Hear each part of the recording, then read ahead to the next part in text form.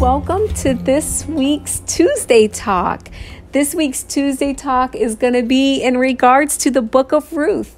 And the book of Ruth is a theme of the festival of Shavuot, of Pentecost, which we just celebrated a week ago. I can't believe that it's already been a week since we reached that 50th day, the 7 weeks plus 1 day. We got that completion and that new beginning now. And it's just beautiful just to continue to glean in the beautiful fruit of Pentecost and Shavuot. Amen.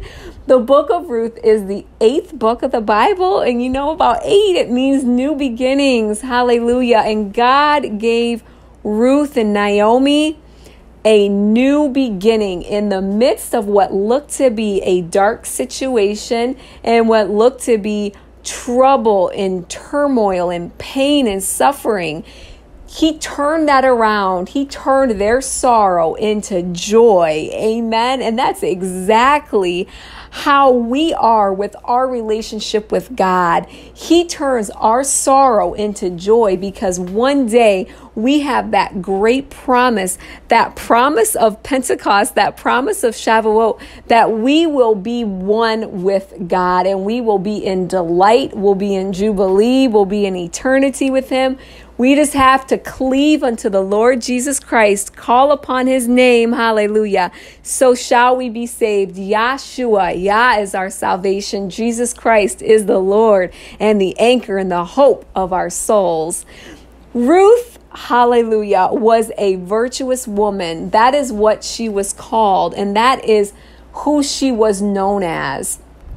In verse 1 of chapter 1 in the book of Ruth, it says, "Now it came to pass in the days when the judges ruled that there was a famine in the land, and a certain man of Bethlehem, Judah, went to sojourn in the country of Moab, he and his wife and his 2 sons." So there was a famine, and he had to leave Bethlehem to go to Moab, to this strange land.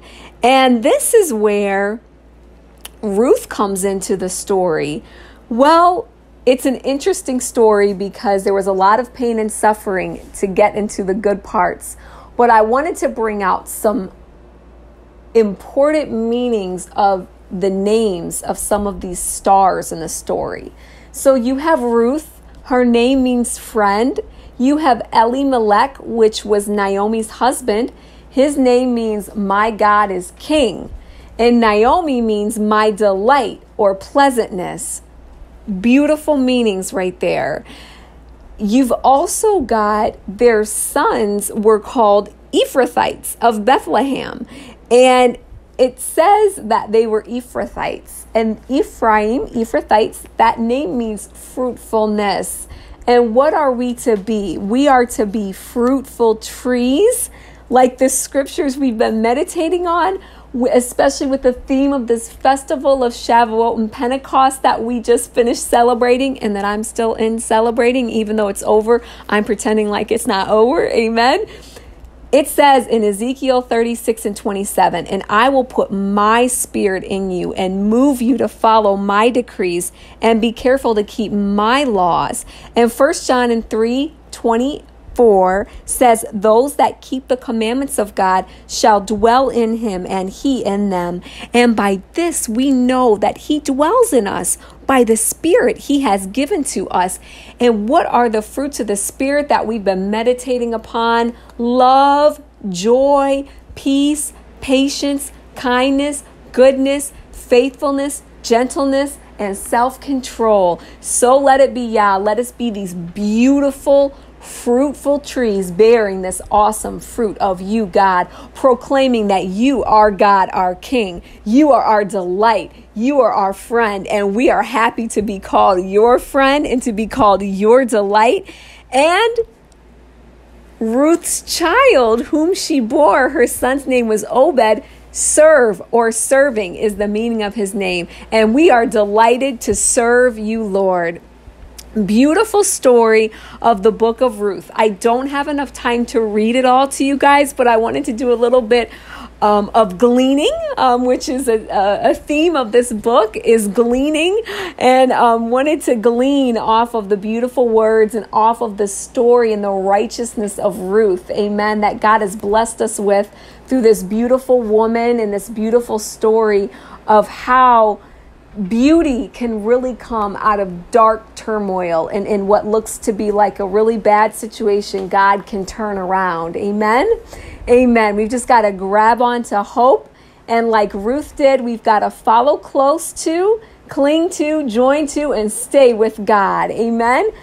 And that's in Ruth chapter 1 and verse 14. This is when Naomi was attempting to send her away with her other daughter-in-law, Orpah, because Naomi's two sons both died along with her husband. And Naomi had made the decision, now she's going back to Bethlehem because her whole family just died. And now she's going back in bitterness to her home country. But in verse 14 of chapter 1, God sent a remedy for Naomi's bitterness through Ruth. It says in Ruth 1 and 14, it says, but Ruth cleaved unto her. Hallelujah. And that reminds me of the scripture in Proverbs 3 and 17.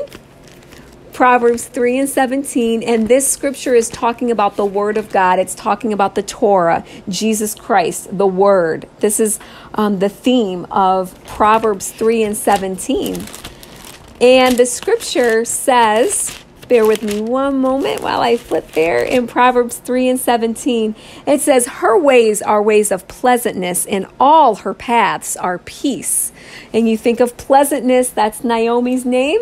And then if you read in verse 18, it says, she is a tree of life to them that lay hold upon her, and happy is everyone that retains her. So let it be. We grab a hold of this beautiful tree of life, the word of God, and we will truly dwell in endless pathways of pleasantness and peace. Hallelujah. And happiness in God, because the promise is a future blessing of eternal happiness, eternal ecstasy, eternal joy, eternal shalom with God. Hallelujah. And we look forward to it. So let us follow close to him. Let us cling to him. Let us join to him and stay with him all of our days as Ruth did.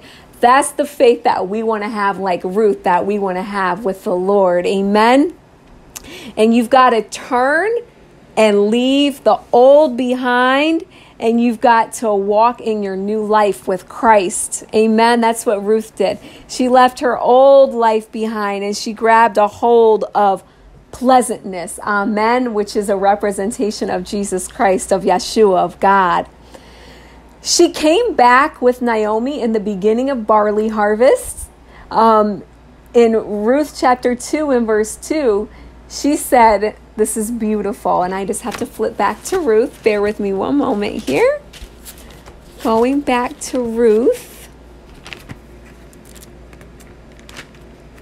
Such a small book of the Bible, but mighty in power. It's small, but it sure is strong. Amen. Amen. Ruth chapter 2 and verse 2 says, and Ruth the Moabitess said unto Naomi, let me now go to the field and glean ears of corn after him in whose sight I shall find grace. Hallelujah. And that word grace we've been talking about lately, that word grace is 2580, the Hebrew chen, which means favor, grace, charm, and to stoop in kindness to an inferior. And what is that beautiful picture? What a beautiful picture that is with us in the Lord. Hallelujah. God, we pray, hallelujah, and bend our knees and our heart towards you to glean in your field and find grace in your sight, O Lord, our strength and our Redeemer. Hallelujah. The redeeming kinsman. That's who Boaz was. Amen and amen. A couple other scriptures I wanted to bring out are verse 12 of chapter 2. And this is Boaz's answer unto Naomi. Yahweh recompense your work. The Lord recompense your work in a full reward be given you of the Lord Yahweh, the God of Israel, under whose wings you are come to trust. That's beautiful. It reminds me of this past Sabbath teaching. A lot of this I'm connecting with that, and it's just beautiful to know this is what Boaz did, the redeeming kinsman, representation of Yeshua, of Jesus Christ, of the Lord.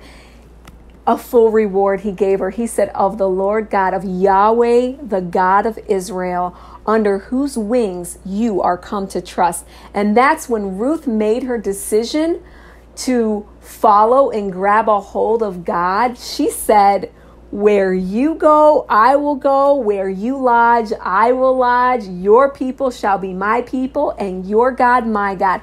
She made that decision and grabbed a hold of the Lord Yahweh, the God of Israel, and came under his wings and trusted in him with all of her heart. And she did not lean into her own understanding, but she trusted God with all of her heart. Hallelujah. And he made a beautiful use out of her and out of her life. In chapter 3, I wanted to read in verse 10, and this is Boaz. His answer to Ruth and his speech towards Ruth is, blessed are you of Yahweh, my daughter, for you have showed more kindness in the latter end than at the beginning, inasmuch as you followed not young men, whether poor or rich. And now, my daughter, fear not. I will do to you all that you require, for all the city of my people does know that you are a virtuous woman. Hallelujah. Hallelujah. So let that be.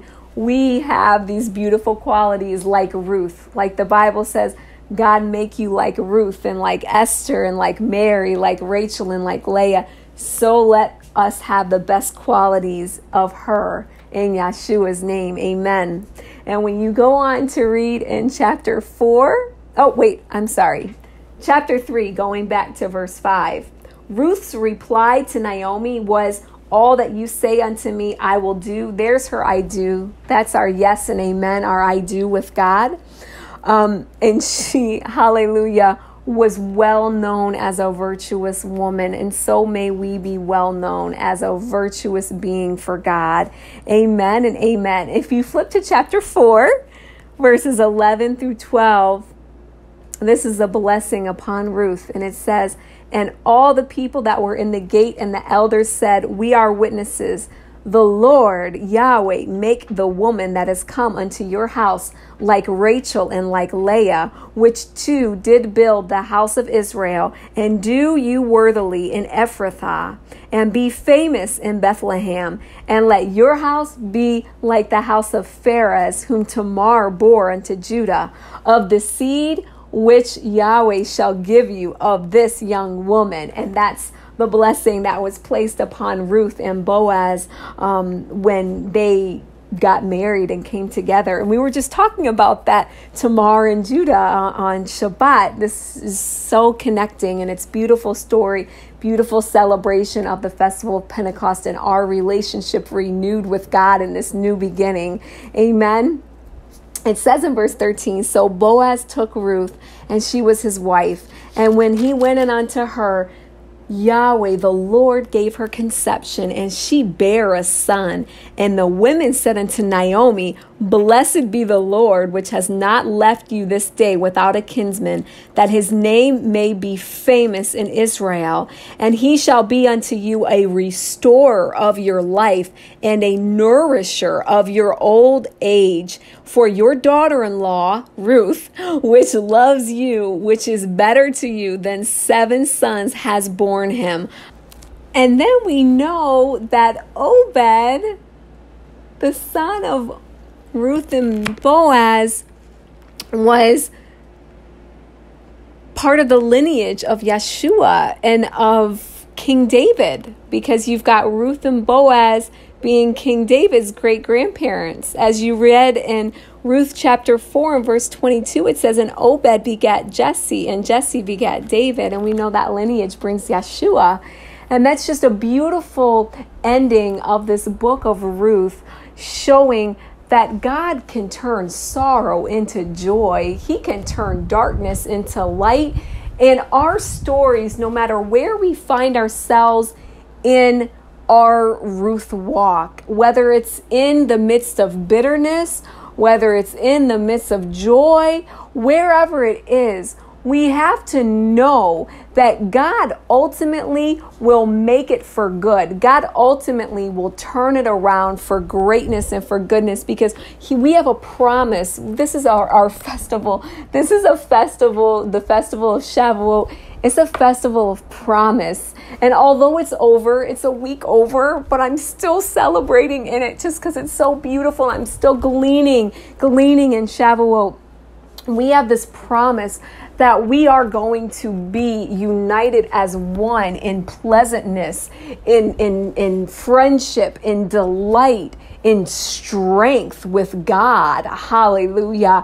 And we can't forget what Boaz's name means. Boaz's name means strength. Hallelujah. And swiftness.